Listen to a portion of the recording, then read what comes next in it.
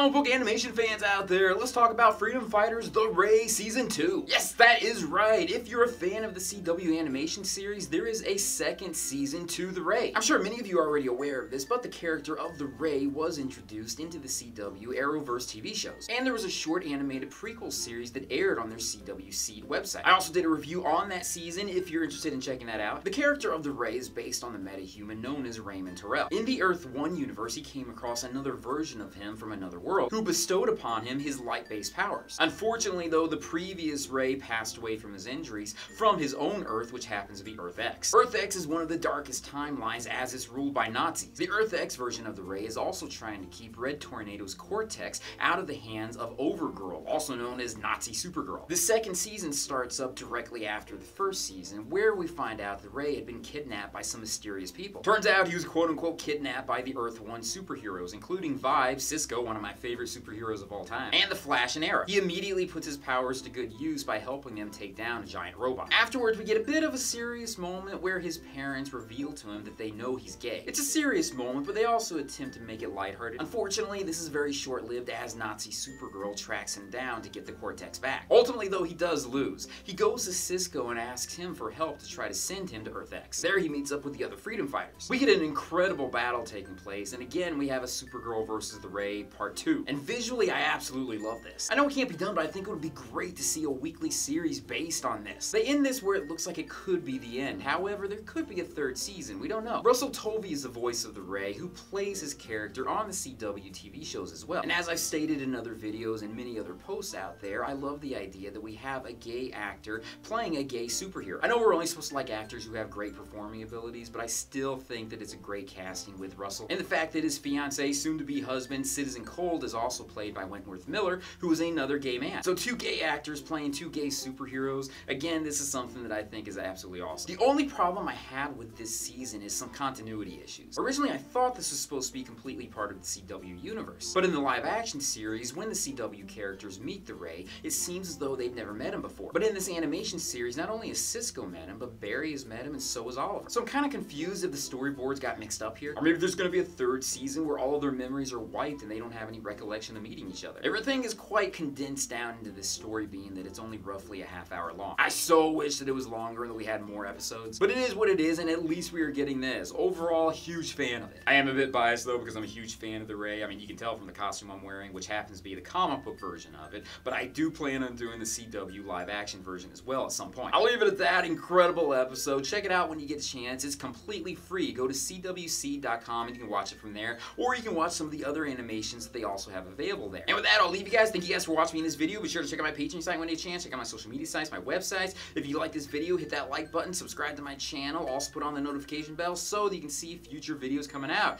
And with that, I'll join you guys in another video very soon. Peace, love, and I'll stay, and I'll see you guys later. Yes. I'm in love with a hero. Whoa. Damn. I'm really sweating this thing. If you're curious, I made the helmet myself, but this jacket was made by Tech_Styles Design. This guy is my buddy. His name's Lehman. He's a great costuming guy. The suit underneath here, this was done by Spider Bite Designs. I asked him to design this specifically, and I think he did a great job of it. Just so you guys know, you can Google him and you can find him right there.